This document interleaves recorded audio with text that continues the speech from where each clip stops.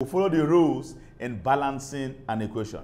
Now, the first one says write down the given equation. Write down the given equation. Now, let's write down the equation. The equation given is C subscript 3, A subscript 8, and O subscript 2. Okay, C subscript 3, A subscript 8. Okay, sorry. C subscript 2, O subscript 8, O2 gives us H subscript 2O, CO subscript 2. Now, the second rule says write down the number of atoms per element. Remember, this equation has two sides, the left-hand side and the right-hand side. Okay, so you're going to share it into two and writing the number of the number of atoms per element on the right, and writing the number of elements and writing the number of atoms per element on the left. So you're going to share into two.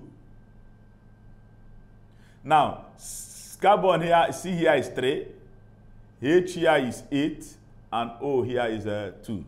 Coming to this place, you see H here is 2, O here is 3, and C here is 1. Let's take it the way we wrote it on the left. Let's take it the way we wrote it on the left. We wrote C here as 1, H here is 2, and O here is 3. Why is O 3? Because there is one oxygen here, there is one O here, and there are two O's here, and there are two oxygen here. In essence, the oxygen here 1 plus the oxygen here 2 gave us 3. The hydrogen here is 2 atoms. Okay? And the carbon here is 1. While on the right-hand side, the carbon here is 3, the hydrogen here is 8, and the oxygen here is 2. Now, the issue is, the next one says save hydrogen and oxygen for the last. Fine. Then it says start with a single element. You do not touch hydrogen and oxygen. They say you save it for the last. Now, the single element you have to start with is carbon. Now, carbon here is 3 and carbon here is 1. What are you going to add to carbon that will make carbon here 3 and carbon here 3?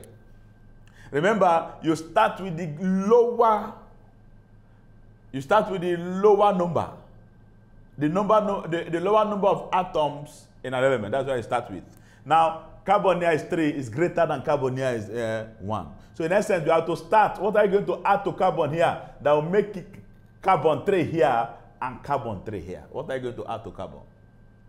I told you balancing of equation is usage of mathematical entity. In essence, you're going to use numbers in balancing. You just add numbers to the elements so that they're going to become equal on the left and equal on the right.